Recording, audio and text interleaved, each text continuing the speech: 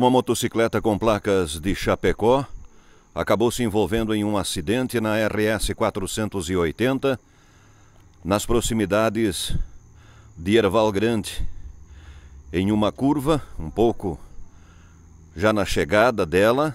A motocicleta de 1000 cilindradas saiu da pista pela esquerda, bateu contra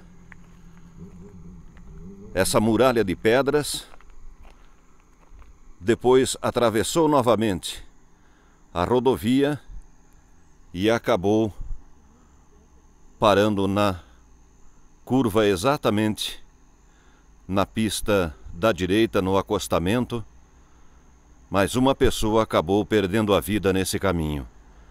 Uma mulher já identificada, com cerca de 27 anos, que viajava com o condutor desta motocicleta, acabou perdendo a vida no local.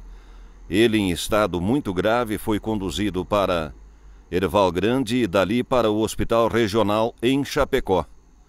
A informação inicial é de que essa motocicleta de 1000 cilindradas fazia parte de um grupo, voltava da cidade de Getúlio Vargas, onde acontece um encontro de motociclistas neste final de semana.